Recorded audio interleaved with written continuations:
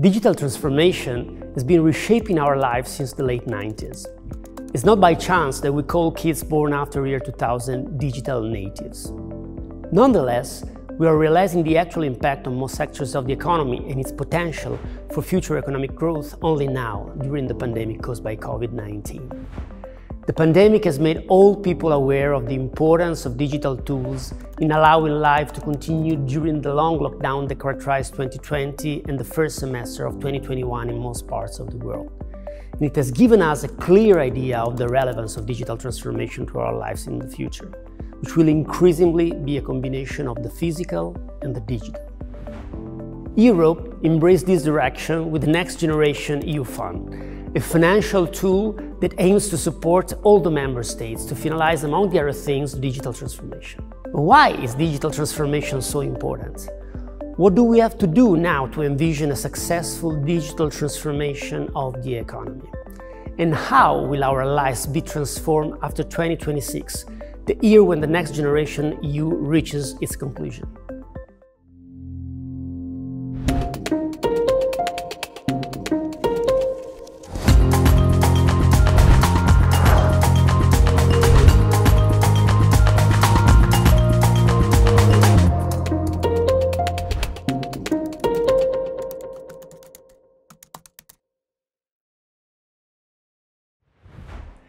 Digital transformation is a slow process that originated with the diffusion of the World Wide Web, made available to everyone in 1993.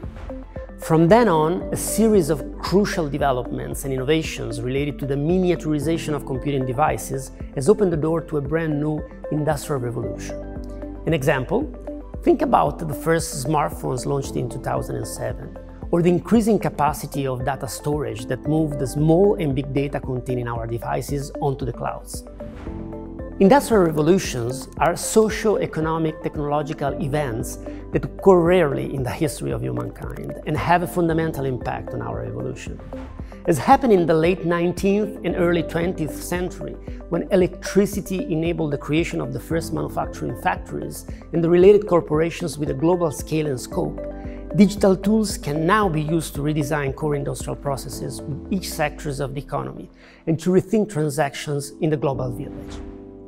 Big and small data are in fact a new form of electricity that transmits intelligence to machine and empowers connections between industries and society. From Australia to North America, and from the production of raw materials to the distribution of consumer goods, data represents the new fuel to move the global economy. Before 2020, this force was already silently at work. Its presence was evident in some economic processes like retailing, slowly converted to e-commerce, in industries like books, consumer electronics, and more recently, fashion apparel and casual wear. More prominently, we saw its impact with the disruption of the media industry, with the music sector being revolutionized by the advent of players like Napster in 1999, Spotify in 2008, and Apple Music in 2015.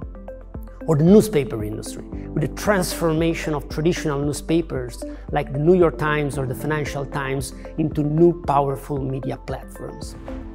More broadly, we saw its impact with social networks like American WhatsApp and Tinder and Chinese TikTok that were conquering a bigger portion of our share of mind day by day. And the multinationals behind the acronym FAANG dominating the market value cap before the pandemic and substituted historical players in the oil and auto industries were an empirical demonstration of the industrial revolution already taking place before 2020. However, core inertial forces were also at work to slow down the pace of change in most industries and most parts of the world. In fact, it is not simple to digitize the economy without clear incentives that change the behavior of organizations and individuals. Think about the education sector. Teachers at schools and professors at universities are used to teaching with a physical classroom with a chalk on a blackboard in a one-to-many mode with dedicated paper material. Banks are used to protecting our savings, but in order to do most transactions, they are their customers to go visit their physical branches to present the details of contracts and sign them. Major Hollywood studios have always asked their customers to go to movie theaters for the premiere of their films. and all employers required employees to clock into the office every single morning. But the pandemic, with its massive lockdown, forced people in every corner of the world to appreciate the importance of digital transformation and to deep dive into it. We purchase more and more consumable and durable goods via e-commerce. We got even used to buying food online. We engage massively in smart working. Up until the pandemic, only small percentages of corporations experimented with smart working. Regarding teachers and students, we did classes online.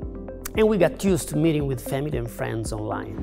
New social networks like Clubhouse and platforms like Zoom, Teams, WebEx, BlueJeans, and others have become part of our everyday life, opening up new scenarios for our future, which will be even more a blend of the physical and the digital.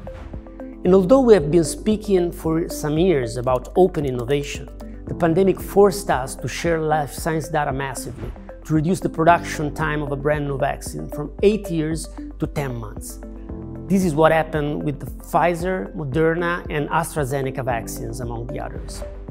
The EU has reacted proactively, making digital transformation one of the two major pillars, along with sustainability, of the Next Generation EU Fund, with a substantial investment. To understand the impact of the plan and better understand how digital transformation will improve Europe in the years to come, we can ask Vittorio Colao.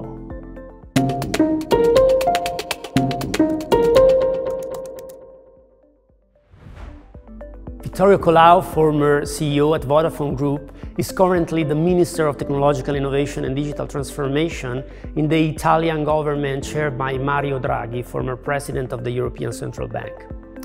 Vittorio has contributed conceiving the Italian recovery plan, which puts digital transformation at the center of the agenda. Vittorio, what are the critical actions that will allow the finalization of the digital transformation in Europe? I see three important pillars for the digital transformation in Europe. The first one is everything which will enable the creation of a true European cloud.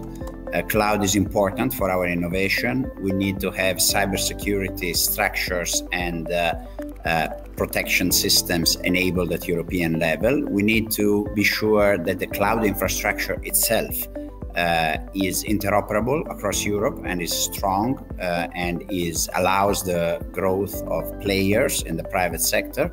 And Gaia X is clearly one of the great engines for this transformation. So cloud in Europe is clearly important. The second is the set of actions which are included in the Digital Compass 2030.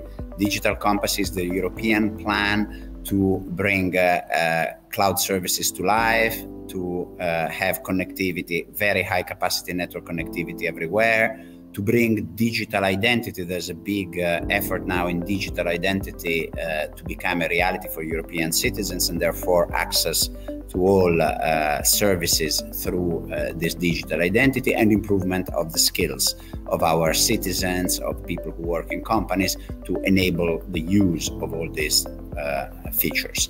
And then the third one is the one which is dearest to me, is the great effort that Europe is continuing and is stepping up in the STEM and in the competence area: research, skills, doctorates, cooperation, innovation hubs, everything that leverages on the human capital of Europe.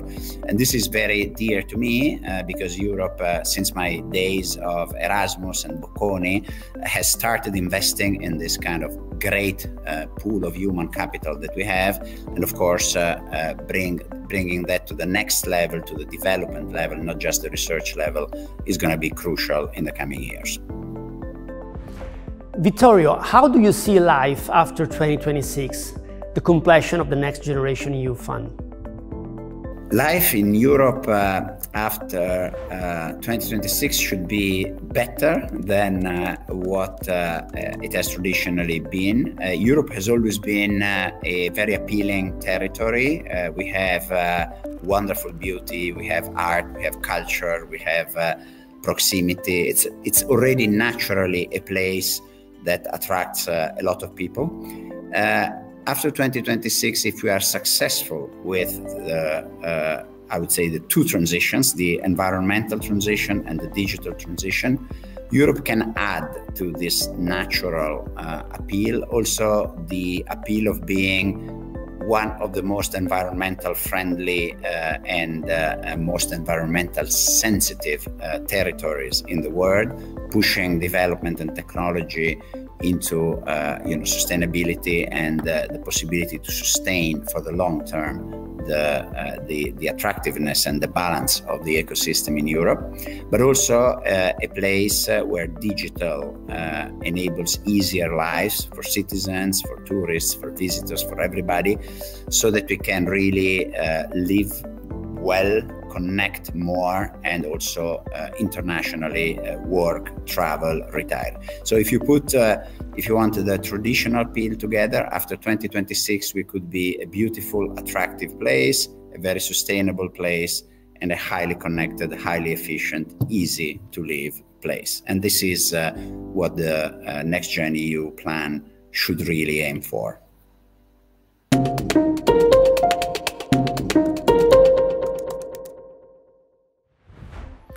This is all very interesting and very promising. Thank you, Minister Colao.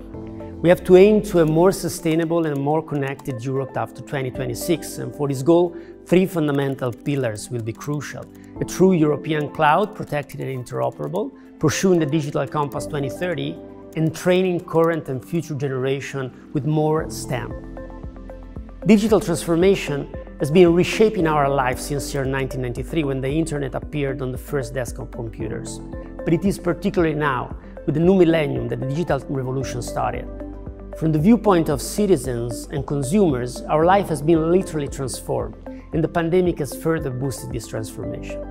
Nonetheless, from the supply side, there's still a long journey to travel. Modern corporations have been conceived during the industrial revolution of electricity and still require much changes across most sectors of the economy. And before the pandemic, it was particularly US and China that were populated by digital giants able to boost digital transformation, with Europe playing instead in defense, with important regulation like the data protection regulation, but with limited innovations in corporations and institutions. With the Next Generation EU plan, Europe is now taking the lead on digital transformation. As they say, the devil is in the detail of the execution of important plans like Next Generation EU. But for sure, we have now a crucial platform to boost digital technology in our society and improve our future lives.